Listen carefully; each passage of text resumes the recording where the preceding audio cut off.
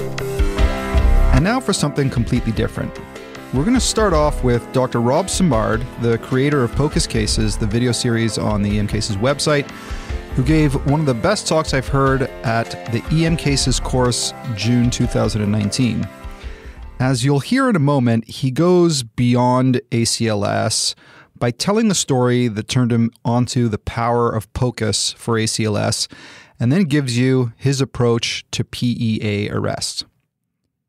Now, because this is a controversial topic, I invited none other than Scott Weingart to then discuss his approach to PEA arrest.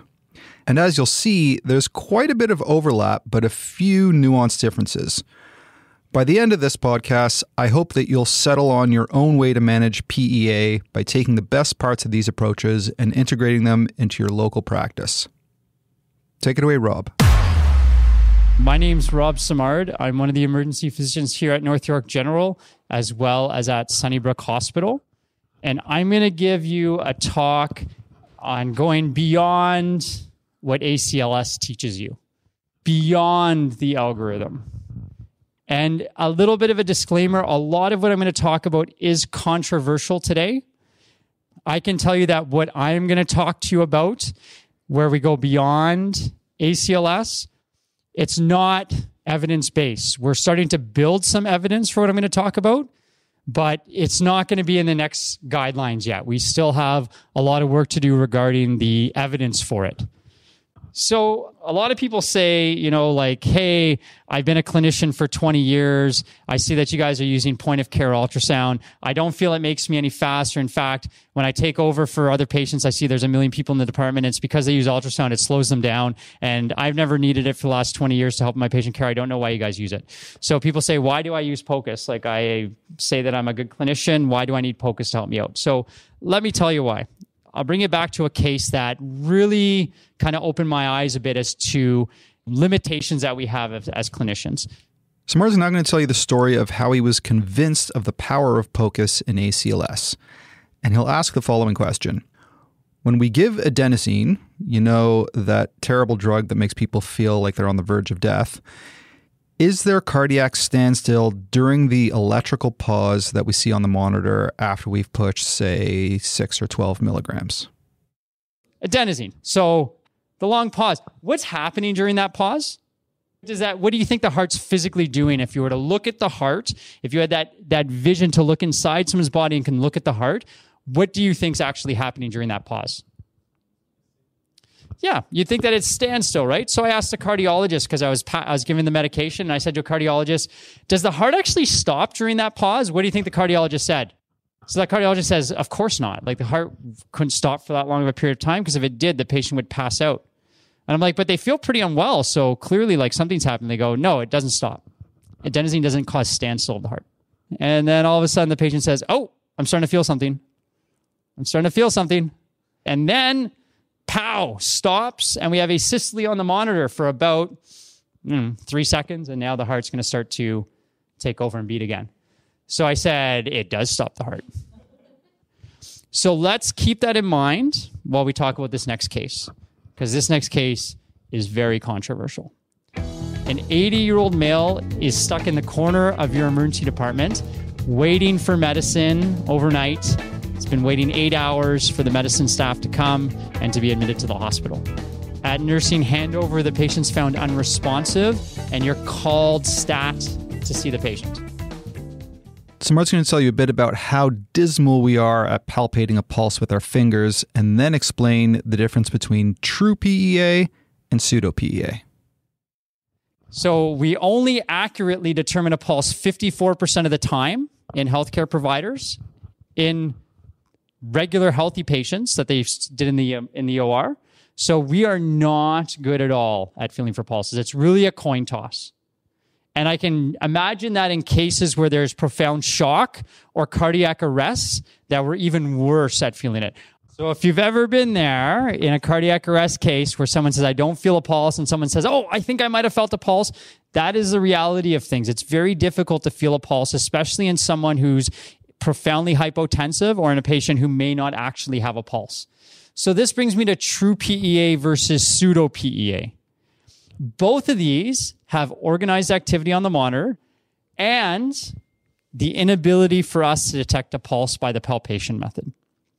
So true PEA, it's truly a pulseless state, and there's also no output. That's what true PEA is. Pseudo-PEA is when we can't palpate a pulse. However, there is output that we just can't detect. So the patient does have circulation that we are not feeling. So think of pseudo-PEA not as a cardiac arrest state, but as a profound shock state. I'm going to repeat that because it's so important. Pseudo-PEA should be thought of as a profound shock state rather than a cardiac arrest. And there are studies that say that aortic pressures during human cardiac arrest, that pseudo-PEA, we used to call PEA electromechanical dissociation. We've been around medicine long enough, we used to call it EMD. We now call it PEA. So they did show, even back in 1992, that this phenomenon existed, and also shows in animal studies that doing CPR in pseudo-PEA states is actually harmful because it prevents the heart from filling up. So for those people that say, well, if you don't feel a pulse, what's the harm in doing CPR? This is the harm. You're preventing potential filling of the heart and allowing further circulation of the heart.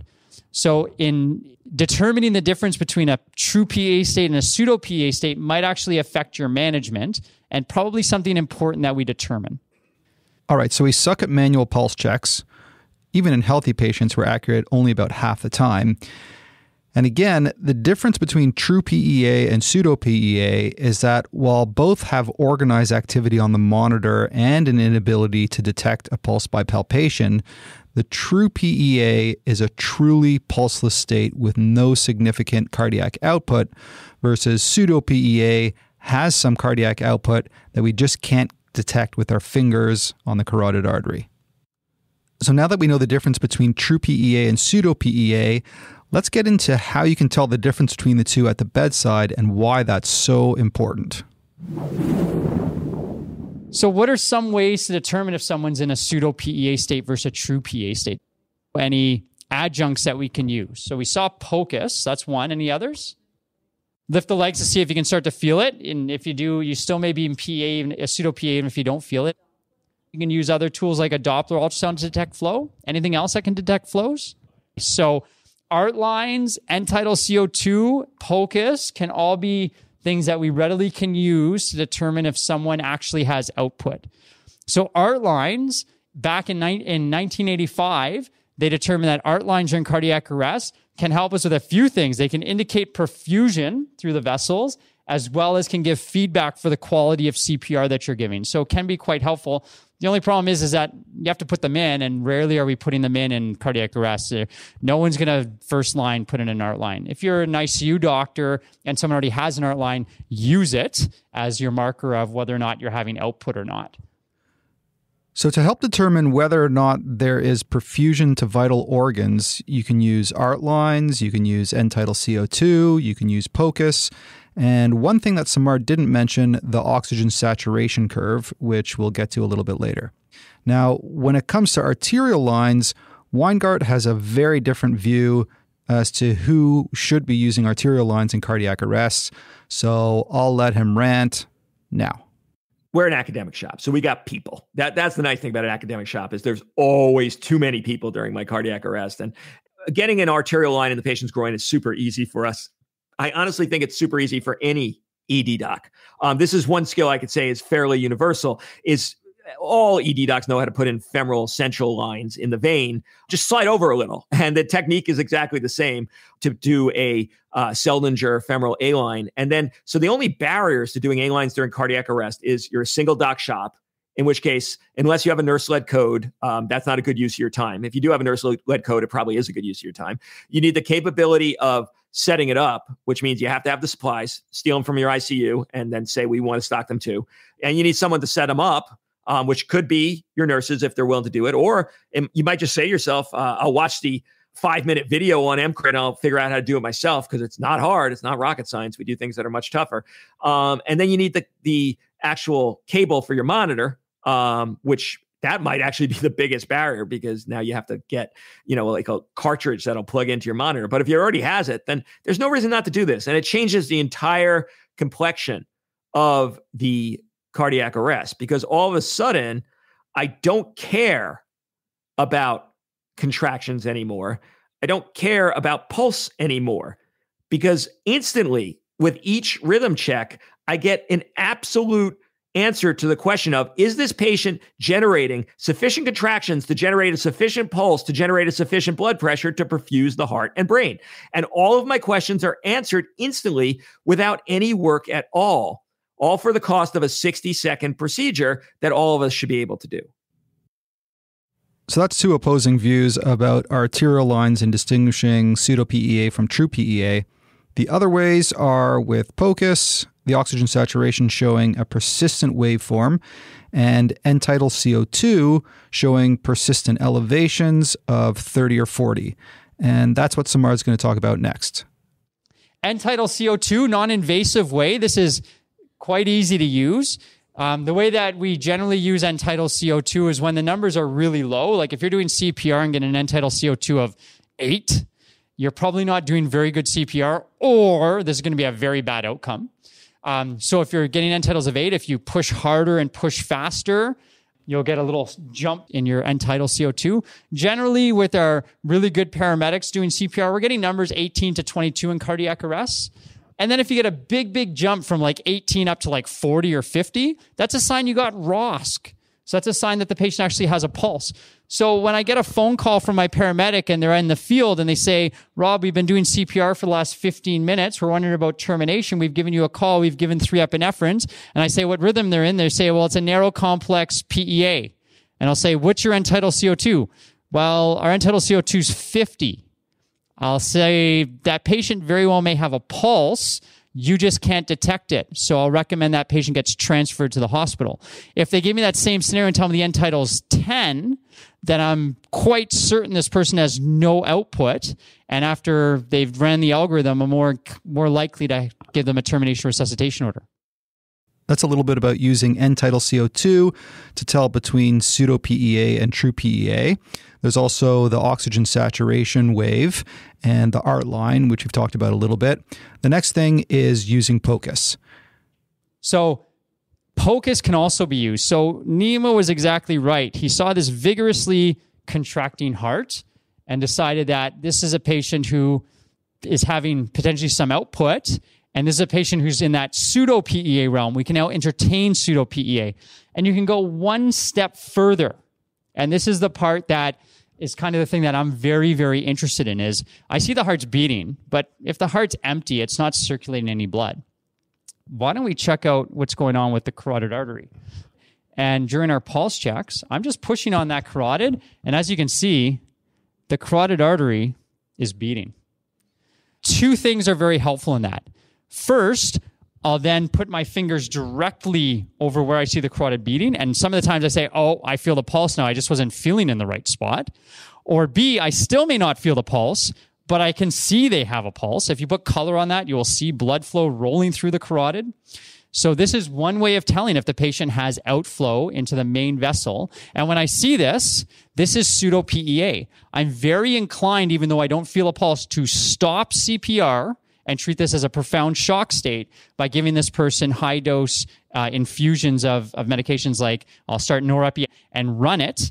And shortly afterwards, I'm sure we're all going to start feeling a pulse because this patient had one all the time. We just couldn't feel it. Let's look at what the opposite looks like. This is true PEA. That heart, I promise you, is plain. You can see the stagnant flow, but there's no physical cardiac activity. And when I go over the carotid artery now, the carotid artery completely collapses and doesn't beat. There is no flow in this patient. This patient's in true PEA.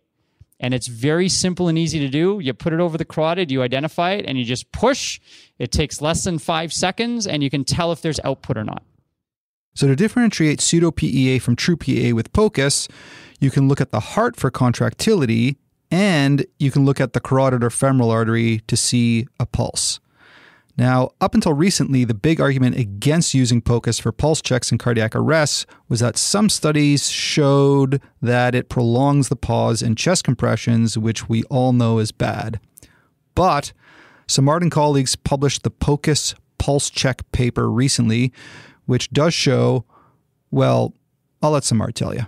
So the POCUS pulse check just in March got published. It took a lot of time because a lot of people said that it's so dangerous to stop CPR, even though Andrea, who's here at the course, had a great case where she came to this course. She heard me and Jordan talk about this, and we had a patient who she saw. She checked the carotid. She saw that there was flow. She said, stop CPR, ran pressors. The patient survived to hospital discharge, and that's one of our many patients in this case series. And this study here, the POCUS pulse check, looked at how good we are at determining this. Is this something that anyone can do, or do you need like super advanced training for? And the conclusion is carotid pulse detection in live subjects was not slower using ultrasound compared to the palpation method, and demonstrated higher first attempt success rate and less variability in measurement times. And it took them less than 5 seconds to determine it in the vast majority of the cases. So it's a very easy thing to do, and it's essentially pushing over the carotid with a little bit of pressure. If you see it pulsate on you, it's real. If you don't see it pulsate and completely collapses, true PEA. The next time you have the ultrasound machine nearby and you're looking at someone's heart, just check. I know they're alive because they're talking to you. Just use the high frequency probe, put it over the carotid, and you'll see how easy it is to see the carotid pulsating at you. Now Simard's going to touch on some of the pitfalls of using POCUS in cardiac arrest.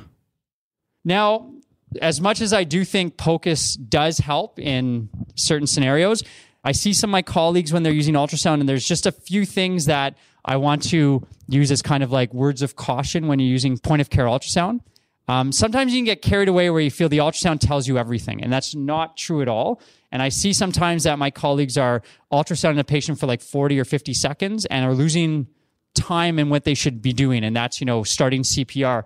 So this study came out that point of care ultrasound in cardiac arrest is actually leading to longer pauses and lengthy delays in CPR. And another study came out that basically said if using ultrasound in CPR, it's associated with long delays in chest compressions. And they'd be right. I've personally witnessed this like 40-second pauses where I've said, hey, like maybe just start CPR again and we'll sort out the ultrasound later. And not that anyone doesn't know this, but if you're not doing CPR on someone who doesn't have a pulse, you're not getting any perfusion going to the brain or to the coronaries. So you don't really want to do these long pauses. We know long pauses in CPR have very, very poor outcomes. So what are you going to do to prevent this? How, when you're going to, Rob's saying, hey, ultrasound's helpful in cardiac arrest, and he wants us to check the pulse and the heart. How are we going to do this without slowing things down and causing long delays? You don't say, okay, pause CPR. Now let me get the ultrasound machine out. Now let me gel it. Oh, I forgot to turn it on. Hold on a second. I want to do the ultrasound now. What you want to do is you want to be ready to act. So when you know there's 10 seconds left, you've already generated the image of the heart that you wanted while they're doing CPR on the subxiphoid view. And the second they stop, shoot a quick video of what you're seeing. Do it for no more than 10 seconds. And if you're not able to make a decision within the 10 seconds, resume CPR and then go watch your video that you just did to make a decision about what you're seeing. And same thing with the carotids. I have it over the carotid while they're doing CPR for the last 10 seconds. Okay, let's stop CPR. I already have my probe there and I can make a quick decision on what to do. So I would probably say that the carotid's better, but I would say that there's not much. You're not losing much by doing the femoral. In fact, the vast majority of the ones I do are femoral because I'm mostly at the foot of the bed. So I'll just take a look. I'm very happy with a compressed femoral. I'm very happy to say that's true PEA. A pulsation through the femoral, I'm even more inclined to say this person's alive. If we're perfusing the feet, we're perfusing the brain. So this is how you minimize interruptions in CPR. You get ready to act before you stop CPR. Let's get a bit more into the logistics of minimizing pauses in chest compressions with POCUS. So in your first pulse check, you put your POCUS probe either on the femoral artery or on the heart. Weingart generally goes to the heart first, while Simard generally goes to the femoral first. So let's start with Simard's take. So he first looks at the femoral pulse with the ultrasound probe, and then he looks at the heart on the subsequent pulse check. If he sees a pulsation on his ultrasound pulse check, he does not resume chest compression since the patient already has cardiac output, and he then will ultrasound all the other areas since no chest compressions are occurring anymore. So, in other words, he prioritizes pipes over pump in PEA arrest. Now, there is one caveat of Simard's femoral first approach. It is possible to see vigorous cardiac activity with no ultrasound pulse. You can see this with profound hypovolemia, like a massive GI bleed, trauma, vomiting, diarrhea, etc. And you usually know this already from the EMS history. So if he suspects profound hypovolemia from the EMS history, Simard will look at the heart first, and if he sees vigorous cardiac activity, he's more likely to just pour in volume and hold off on the epi. So that's Simard's approach. So what's Weingart's approach? Remember, Weingart generally goes to the heart first. So Weingart says he does do a manual pulse check, even though he knows it's kind of useless, as the patient is being transferred from the EMS stretcher onto the ED stretcher, but he goes straight to the heart view on the first pause in chest compressions on the ED stretcher. So let's hear Weingart's sequence of how he integrates POCUS into the PEA arrest.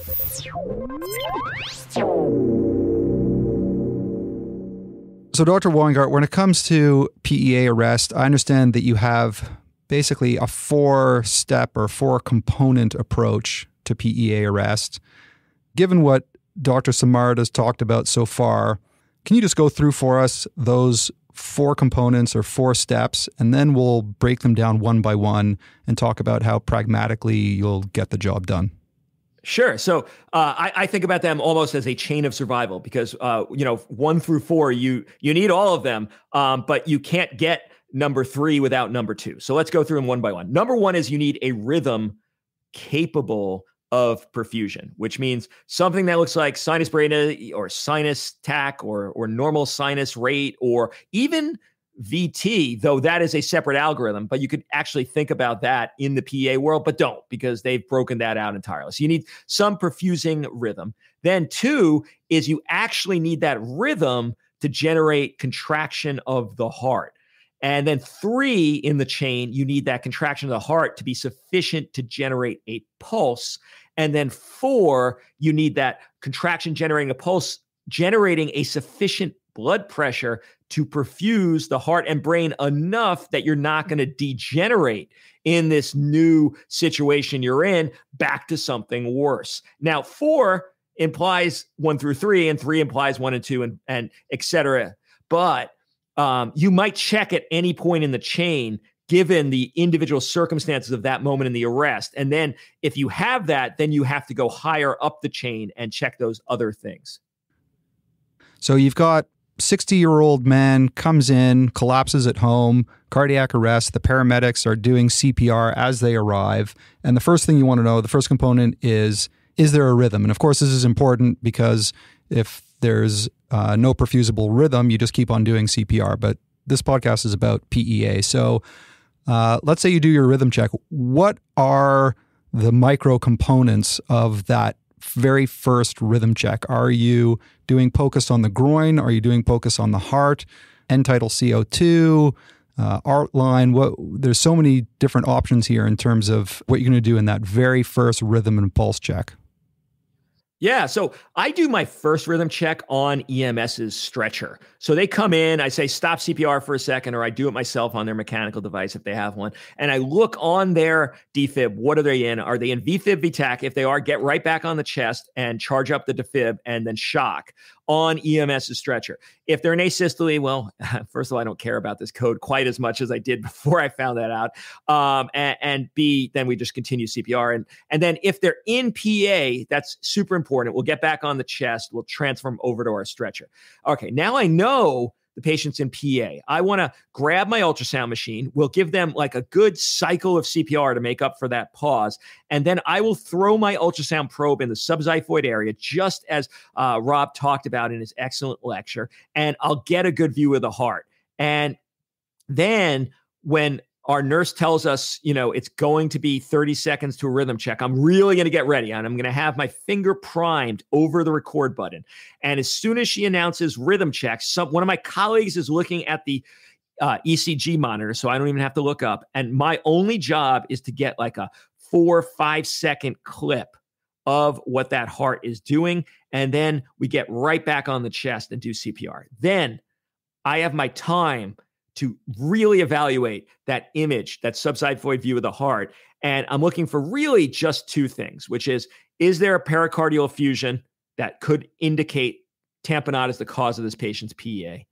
And then, is there actual cardiac contractions? Now, if there is, then we could go further in a little bit. If there's not, the question I have to ask my colleague is, what was the rate of that PEA? Because if it was super slow, if it was like 20, then I might have missed it. Might have missed a contraction. It means I'm going to have to do a slightly longer POCUS of that heart on a subsequent rhythm check. But if the rate was anything reasonable, that 4 seconds would have caught a contraction. And then I could break this patient into now 2 categories based on this initial survey by POCUS. Is this patient what we call, and these terms are dumb, I will preface with that, but they are at least not ambiguous. So is this patient PRES, P-R-E-S? They are pulseless, they have a rhythm, they have an echocardiographic standstill. Those patients generally die, and we're going to still run the arrest, and we're still going to do all sorts of stuff, and they may turn into something better, but they have a dismal survival rate. Or are they PREM, which is a patient who's pulseless, they have a rhythm, and they have echocardiographic motion. And by motion, we don't mean that their valve is opening and closing. That is a agonal situation in many cases. But they have real organized contraction of their heart. And that is a markedly more survivable group. So, Scott, if you're putting your POCUS on the subxiphoid view to begin with, you still don't know if they have a pulse. So how do you sort of integrate the pulse part into that rhythm check, that first break in chest compressions? Yeah, so I'll say, and I should have mentioned earlier, that if they were on EMS stretcher and had a potentially perfusing rhythm, we will do a hand pulse check at that moment, just real quick at the carotid. I don't put much faith in it. I don't believe in hand pulse checks. They're usually garbage. The POCUS answers the question somewhat better, because if they have echocardiographic standstill, they don't have a pulse. And therefore, there is no reason to waste any time on a pulse check at this point. If they have a contraction, it's usually worth not starting CPR again and actually doing a pulse check. And now how to do that is probably the topic we should talk about next, Anton. And it's tough because it's going to vary in terms of the arrest, because I told you just now, just get right back on the chest, do CPR, review your echo at your leisure, which is probably good advice. But in general, if you're good at ultrasound, you're seeing the stuff you need to see instantaneously. And if I saw contractions, what I would do, as opposed to what I would say, is I probably would not start contractions again, and actually do my pulse check now. On the other hand, if you're like, oh, I'm not sure what I'm seeing, I want some time to review, the safest thing is get back on the chest, review at your leisure, and then make the determination after you've really reviewed the images. But most of the time, I could see instantly in real time, there's contractions or not. And if there is contractions, then I would do a POCUS pulse check, which is Rob's term. This group published it, which I'm so thankful for. I was doing this in the groin for a long time, but I had no literature and I had no words. And now we actually have a very good terminology. So the POCUS pulse, wow, it is hard to say though. The POCUS pulse check is a markedly superior way than hand pulse check. And for me, I go in the groin because the neck is always busy, and I will just have my probe over the femoral vein, which is easy to find, and therefore look where the femoral artery is and just see with some slight compression, is it pulsating or not? So we're on the femoral pulse, and now we'll divide that into 2. Do we feel a pulse or don't we feel a pulse? So let's start with, we do feel a pulse. So you feel a pulse, you still don't know whether they're in profound shock or whether they've bounced back and have a normal blood pressure or not. Okay, so we're at the point where we see a pulse, because that is the new concept here, right? Is we're no longer feeling it. We're seeing it because we're looking on the ultrasound screen. So now you're in a tough bind if you're at a center that doesn't do super advanced cardiac arrest care, because we now have a situation of a patient whose heart is beating and it's sufficient to generate an echocardiographic or a POCUS pulse, but we don't know if it's sufficient to make that fourth link on the chain, which is the patient's blood pressure high enough to continue to perfuse the brain and heart sufficiently that they will not degenerate if we leave them here. And you have some tough choices to make. One choice would be take the time to get a manual BP. Not crazy about this. because you're just doing nothing for extended period. And why do I say extended period? Well, if they have a great blood pressure, it's easy. The nurse gets it instantly. If their blood pressure is crappy, they're going to keep inflating the arm cuff, inflating. I can't hear anything. I don't know. Was it not? And you could waste a lot of time and the patient could degenerate. What's a really nice way to go is, does the patient have a reasonable end tidal? And does the patient have a pulse ox waveform? And these are two indicators that will give you at least a somewhat of a feeling of safety that this patient has a reasonable amount of perfusion. Generating a waveform without compressions is a relatively high bar. It usually means your blood pressure is sufficient to at least temporarily perfuse the brain and heart. A reasonable amount of end tidal CO2 means enough blood is getting back to the lungs to actually be able to exhale end tidal. So if those two were not there, I would probably say you have moments to make a decision of, do you want to empirically give a bolus of vasopressors, or do you want to take that manual BP with all the risks we just talked about, or do you want to get back on the chest, do some CPR while you get better forms of monitoring like an arterial line?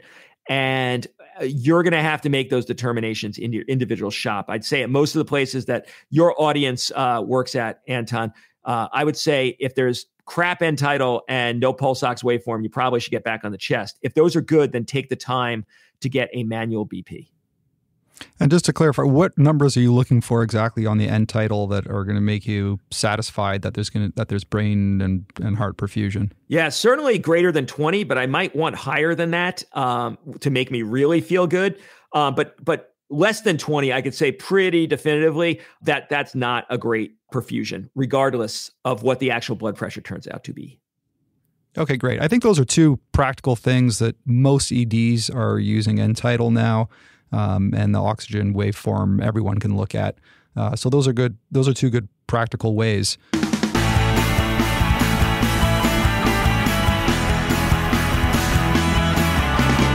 We're going to shift gears in the second half of this podcast and talk about approaches to reversible causes of PEA. So we've hacked apart true PEA versus pseudo-PEA or PRES, and pulse checks, and integrating POCUS, and tidal CO2, art lines, and O2 saturation waveforms. The next thing you're going to turn your attention to in the resuscitation of the PEA patient are the reversible causes. So let's hear what Simard has to say and then what Weingart has to say. Having an approach to what you're going to do differently with true PEA and pseudo PEA, I think, is really important. So in true PEA, you're going to follow the ACLS algorithm and understand that this patient probably has less than 1% chance of survival, because that's what the ACLS algorithm is going to say for PEA. So you're going to do your IVs, you're going to get your epinephrines, you're going to think of your reversible causes, and you're going to run the PEA arrest. That is what ACLS is going to tell you to do in true PEA. So here is what I think we should be doing for PEA arrest. I think PEA arrest is one of the most interesting and challenging things in medicine. I think that no two PEAs are potentially alike. I think that having a dynamic approach to PEA is probably best. And I think that if your approach to PEA is to follow the ACLS algorithm of, okay, I'm going to give an IV, I'm going to do CPR, I'm going to give epinephrine, and I'm going to think of the reversible causes, and that's the only thing you do, you're probably going to have a lot of patients who get pronounced with that. I think that there's a better way. There's got to be. We cannot be satisfied with having less than 5% of people survive. I think that if you have true PEA, you need to immediately divide your PEA into narrow complex and wide complex PEA. I think if you have narrow complex PEA, hypoxia and hypovolemia should be the top things on your list as you take a history and use your POCUS to determine what the left ventricle is doing, if it's hyperdynamic or if it's hypokinetic. If it's hypokinetic, you're going to be thinking MI. If it's RV is full, you're going to be thinking PE. If your RV collapses, you're going to be thinking of your tamponades and your tension pneumo, although you can easily use ultrasound to help determine those things. If your PEA is wide, you're thinking of sodium channel blockade, you're thinking of hyperkalemia, you're thinking about giving bicarb, you're thinking about giving calcium in these cases. And then there's also pseudo-PEA, which isn't even part of the PEA algorithm. I would argue that if you have pseudo-PEA, you should be doing an ultrasound to find out why they're having shock, or taking a history as to find out why they're having shock, and treat as profound shock. Fluids going, your norepinephrine running, and you're actively, aggressively treating their profound shock state, because that's really what it is. So this is a case that we had here. I was called, one of my good colleagues called me over to help out. He had a PA arrest, and he says, do you mind just doing an ultrasound to help me out? And when I put the probe over the carotid at the pulse check, I saw that. On the screen, Rob shows an obvious pulsating carotid artery. And I informed the doctor, I think your patient has a pulse. None of us could feel it. There was, I think at this point, 3 doctors in the room, and none of us could feel the pulse. I couldn't feel it underneath my probe either, but I was quite convinced this person had a pulse. So in this case, we said, okay, we can't feel a pulse, but let's just start CPR, knowing that we're not going to give any more epinephrines because we don't think this person's in true PEA. But this is going to be temporary while we get everything else going. We're going to start fluids wide open, and let's start a norepinephrine infusion, which take, a minute maybe for our nurses to get it hooked up to a pump and running at 10 mics per minute. And we can even go higher if we want, but we started at 10 mics per minute. And on the next pulse check, we still had no pulse. No one could feel a pulse. But when I said, stop CPR totally, let's not restart it. We're not getting anywhere with doing CPR. Let's check a blood pressure. And when we checked a blood pressure, we got one. Also, we had the O2 sat hooked up, and we were seeing somewhat of a waveform on the O2 sat monitor. So that's 2 things pointing to us to perfusion. So we said, we're not doing any more CPR. So CPR had been held for a minute or 2 by now. And after about 45 more seconds of the norepinephrine rolling through, we rechecked the blood pressure, and the blood pressure was 110/60. And at this point, when we saw it on the monitor, we checked for a pulse, and everyone could feel a pulse at this stage, a bounding one. So it was very clear this person always had one, we just couldn't feel it. We put an arterial line in, and we were getting pressures around 100/55 with the norepinephrine rolling. We talked to the ICU. The patient went to the ICU, was transitioned to the ward on day 2, and DC'd home neurologically intact on day 8. So if we would have just continued to follow the ACLS guideline and continuously gave epinephrine, it's very possible in this case that we would have potentially caused so much profound ischemia from all the epinephrines we gave that we would have had a bad outcome. In this case, we recognized that this was a shock state. In fact, we figured it out that they were actually in septic shock. We started antibiotics shortly afterwards, and the patient ended up having a decent outcome. I just want to insert a little review here on the evidence for epinephrine in cardiac arrest. So the number needed to treat to achieve ROSC prior to hospital arrival is 7. Pretty damn good. But the number needed to harm for worse long-term neurologic outcome is 83. If you recall on the Journal Jam podcast we did on Paramedic 2, that showed, again, improved ROSC, plus, for the first time in history, improved 30-day survival, but at the cost, again, of worse long-term neurologic outcomes. So most experts at this time are recommending 1 or 2, 3 at the most doses of epinephrine, and then stop. From an ED perspective, usually EMS has given 1 or 2 or 3 doses in the field already. So in the ED, many experts are now recommending giving 0. So if you have a patient who's in pseudo-PEA, rather than administering 1 amp of crash cart epi like we would have, assuming that it was true PEA, the way we used to do things, consider 2 things. Either you've already hung a nor-epi drip before the patient's arrived, or you're able to get one going very quickly, or you can use push-dose epinephrine guided by blood pressure. And just a reminder, the way you do that is you take a 10 milliliter syringe, you put 9 milliliters of normal saline, and then you draw up 1 milliliter of epinephrine from the cardiac amp. Now you have 10 milliliters of epinephrine at 10 micrograms per milliliter, and you can give 1 or 2 milliliters every 1 to 5 minutes. So that's all I'm going to say about epinephrine for now. Let's hear Weingart's approach to the underlying cause of PEA.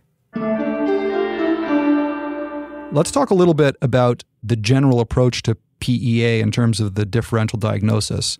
Now, in ACLS, it was the H's and the T's, and that's not exactly the most practical way of going through your differential because it doesn't really make sense pragmatically. You just have this huge long list and you can forget stuff easily.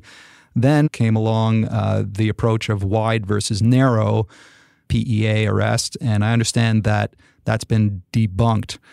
And again, just to remind our listeners, the wide versus narrow, ischemia can be wide or narrow, but the idea was that if it's wide, then it's some kind of metabolic and or toxicological problem that you're going to be reaching for calcium for hyper K, or you're going to be reaching for bicarb for a TCA overdose, for example. And then the narrow complex is more of the anatomical stuff that you can find on POCUS. But I understand that that's been debunked. So that leaves us in this kind of quandary of having to go through the H's and T's. What is your sort of practical approach to going through the differential diagnosis of PEA arrest? Yeah, I don't know about you, Anton. I can't remember those 5 H's and 5 T's. I think they're brilliant, and they're probably utile in places that don't have the capability of ruling these things out without empiricism or lists. And if you're going to do that, since no one remembers them, they really should be on a card or a checklist. Like if you're in the EMS environment, having those on a PEA card is, I think, the only way to get them done, because remembering those outside of your ACLS class is really tough. But we just empirically diagnose or treat all of them, and therefore it doesn't really matter as much whether I remember or not. So, we're taking care of hypoxia right up front because we're intubating, we're confirming with end-tidal CO2, and we're delivering a high FiO2. So that's usually not an issue. They're getting a rush exam during their cardiac arrest, meaning I'm looking at their aorta, I'm looking at their IVC, I'm looking at Morrison's for free fluid in the abdomen, and during that actual echo, during one of, and I should be really clear here, we only do this once every 10 minutes or so, we'll actually look for pericardial effusion, and therefore that'll cue us into tamponade. At some point, we'll take a look at the chest to make sure we have lung slide on both sides with ventilations. And then we're getting point-of-care labs, and we're getting a point-of-care arterial or venous blood gas, and those get done within minutes of the patient arriving. And so that's going to take care of all our metabolic stuff. And then we just have to ask ourselves, is this a toxicologic cause that actually caused their cardiac arrest? And that pretty much takes care of all of them as far as I can remember. All right, Scott, the only step in your 4-step approach that we did not talk about is what to do when you don't have a pulse. So we're talking about they have a perfusible rhythm, they do have cardiac activity on echo, but they do not have a POCUS pulse. What do you do in that situation? Yeah, and this is where it gets controversial. And, I think, and I don't have proof for this, maybe Rob's group, they did such an amazing service to EM by putting the POCUS pulse check in the literature. It's something that I've been using, but I actually got confronted on it. Oh, you don't have evidence for it. Now we finally have evidence for doing this. I think it detects pulses that you will never be able to feel with your fingers. That's the whole point of it, which means that the bar for a palpable pulse means it implies a higher blood pressure, a much higher blood pressure than a POCUS pulse. And so if you're not able to see a POCUS pulse, I think that's an automatic implication that whatever contractions the heart are doing is not sufficient to supply the brain and the heart. I think I can make that statement pretty adamantly. And therefore, I think you have no choice but to continue cardiac compressions and then work on trying to make those compressions generate a better blood pressure and contraction while those compressions are going on. There was a putative question of an animal study saying harm from compressions during PEA contractions. And that literature is scant and poor, and I think not applicable. There's been subsequent literature on mechanical CPR actually synchronizing. So you could actually link the mechanical devices to various phases of the rhythm, which is a much better answer. And yeah, it's better when you synchronize, but it wasn't that bad when you didn't. And since they're not generating a blood pressure of any utility to their heart or brain, I don't think you have a choice. I think you must do compressions if you don't have a POCUS pulse, because that's the implication of that is the blood pressure is crap. And then you can try to figure it out for the next pulse check, all the things you're going to do in the interim to try to make those compressions stronger. Maybe that's vasopressors, maybe that's inotropes, maybe that's calcium. But I don't think you could just try all those things during a period of time where there is cardiac contraction, but no POCUS pulse. Let's talk about the situation where you've got a pulse And let's say either by the art line, or if you don't have an art line, by a blood pressure cuff, you've got a pressure of 70 on 40. Now you're rushing around to try and fix the blood pressure and resuscitate the patient. I can tell you that what I personally do is when I get the call in from EMS that I have someone in cardiac arrest, I have the nurses get a norepinephrine drip ready to go and start it as soon as the patient comes in. Is that something that you recommend that we do in all cardiac arrests? How do you manage the pragmatics of getting a pressor on board when you do get ROSC? Yeah, I can't commend you enough for that kind of logistical thinking, Anton. That is, not only is it exactly what I do, but I think it's what everyone should do, especially in PA. And if like you're too tentative, I don't know, I don't want to mess up the VFib, VTAC, you won't. But that's fine. You knock yourself out. You don't do that on those patients. But on a PA arrest, I think every single one of them should have norepinephrine at 50 micrograms a minute running in the background already set up, such that if their only problem is vasodilatory shock, just like the case Rob mentioned, and they finally get to a perfusing rhythm that's capable of generating contractions, those contractions will be sufficient to generate a reasonable blood pressure without you having to wait the 8 to 10 minutes to get a norepinephrine drip set up. And so I totally agree. I would hook it up to the patient and have it running in the background during all the rest of my arrest, and you don't have to worry about it. You don't have to titrate it. You don't have to touch it. You don't have to think about it. It's just there as this beautiful background pressor if the patient does get ROSC. And if that 50 mics after they get ROSC sends their blood pressure a little high, titrate it down, go immediately to our normal dose range of from 50 to 20, and it will be off in a few seconds. That med is going to be titratable down to a much better place. But, your epi's what's going to make them profoundly hypertensive, not that 50 micrograms of norepi. It's like orders of magnitude less than the epi you're already giving this patient. And let's say you didn't listen to us, Anton. You didn't have that drip set up and running. What do you do? Well, I think giving them 1 milligram of epi sounds like a horrible idea. And Rob alluded to that. I think that could make things worse. But you got to give them something. You don't want to leave them at a MAP of 50 for too long. And you don't want to wait the 8 minutes to norepi. So you got a couple choices. One thing you could do is give them push dose epinephrine. And so I would give them 10 or 20 micrograms and see if that's sufficient as opposed to 1 milligram.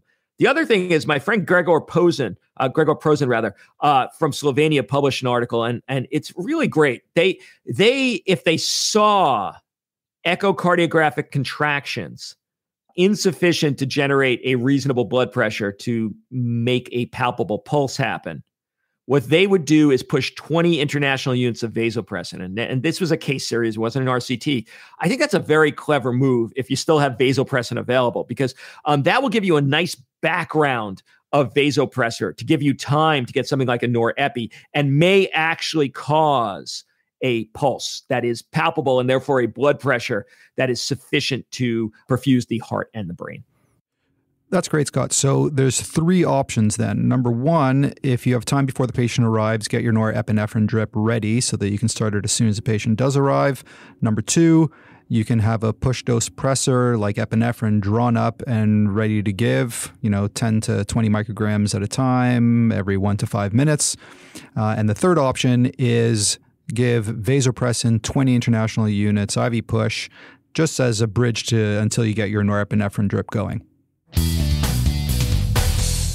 So one thing we didn't explain at the outset explicitly was we're talking about out-of-hospital cardiac arrest in PEA. When it comes to in-hospital cardiac arrest in PEA, or in the emergency department cardiac arrest in PEA, I'm going to let Dr. Weingart talk about how that's a little bit different situation. If you have a patient that codes in front of you with PA, I guess the parting message for everyone involved is if you have a patient in the ED who was talking to you and all of a sudden they're in PA, none of that stuff about the dismal survivability of this rhythm has any applicability to that patient. All of the survivors that I've seen for thrombolysis during cardiac arrest have been PEA patients. I've had a couple VFibs, but most of them have been PE patients who die in front of me to PEA. And if you lyse those patients immediately, their outcomes are amazingly good. There was a subset of one of the big thrombolysis trials that looked specifically of patients diagnosed with PE who code in front of them to PEA, giving immediate lysis, and their survival rate was amazing. So don't lump the people who have witnessed arrest in the ED with PEA to the ones who have out-of-hospital PEA. Dr. Weingart, what do you think about the future of PEA or arrest management? Do you think there's anything kind of coming down the pike that's going to really change what we do? Well, there's ECMO. And, traditionally we've only done VFib, VTAC for ECMO. And I know most of your audience is immediately falling asleep now because they're like, this has no applicability to me, but that doesn't necessarily hold true. ECMO retrieval, pre-hospital ECMO, this stuff's all happening and the machines get easier. The techniques get easier. True, there are new ECMO centers popping up from coast to coast, even in Canada. So ECMO may be coming to a community hospital near you soon. Another wave that seems to have gained some momentum is intra-arrest TEE, transesophageal echo. So keep your eye open for that as well. We're actually going to be doing an upcoming EM Cases quick hit on that topic. All right, let's take it all home now with a review to put all of this PEA stuff together. Here we go. Just because you can't feel a pulse does not mean the patient is pulseless. You can distinguish between PseudoPEA and true PEA with POCUS, with an art line, with oxygen saturation waveform, and with end-tidal CO2. And that distinction will change your management from true cardiac arrest management to profound shock management. Now, it's important to know that POCUS can lead us to delays in chest compressions and prolonged pulse checks, so make sure that you have the logistics down so that you're spending no longer than 5 to 10 seconds without chest compressions in true PEA. All right, let's run through what you do and what your options are when you get that call from EMS that they have a PEA patient coming in. I encourage you to review the full suggested PE algorithm in the show notes a couple of times. Okay, so before the patient arrives, get a norepinephrine drip hung. Have it ready to start when the patient arrives if you have the person power, so that as soon as you can identify a true pulse and blood pressure, you have the norepinephrine ready to titrate up or down. If you don't have time for that and you do need a pressor quickly, remember that there is an option of vasopressor 20 international units or push-dose epinephrine. Now, when the patient arrives, ask yourself 4 questions, and this is Weingart's approach, which I think is great. So number 1, do they have a perfusible rhythm? Number 2, do they have cardiac contractility? Number 3, do they have a pulse from that contractility? And number 4, do they have a sufficient blood pressure to perfuse vital organs?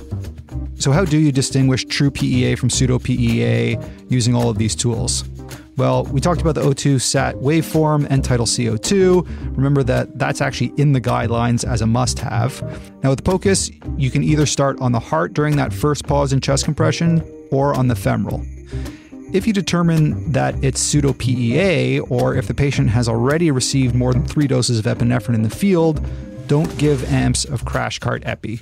Give volume and titratable pressors, norepinephrine or, again, push-dose epinephrine. If you determine that it is true PEA, use the EMS history, POCUS, lights off the blood gas to help you with the differential diagnosis. While the wide versus narrow QRX complex approach has been debunked, I think it is still useful, even if it's just to help remind you of all those causes. Whichever way, as you go through your resuscitation, you'll be addressing hypoxemia and hypovolemia when you're managing the airway and when you're giving fluids.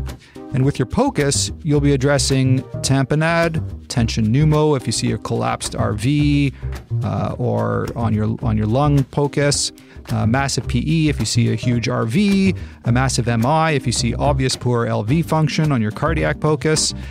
And you'll also be using POCUS in the belly for looking at volume status, free fluid, ruptured AAA.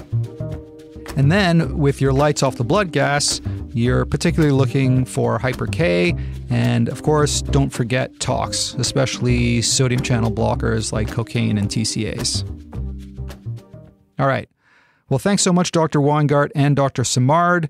Since much of what we talked about in this podcast is in the evidence-free realm, please do email me your opinions or place your comments at the bottom of the show notes for this episode. And until next time, think carefully about how you want to go beyond ACLS and tailor your approach to PEA to your specific skills and working environment. Take it easy.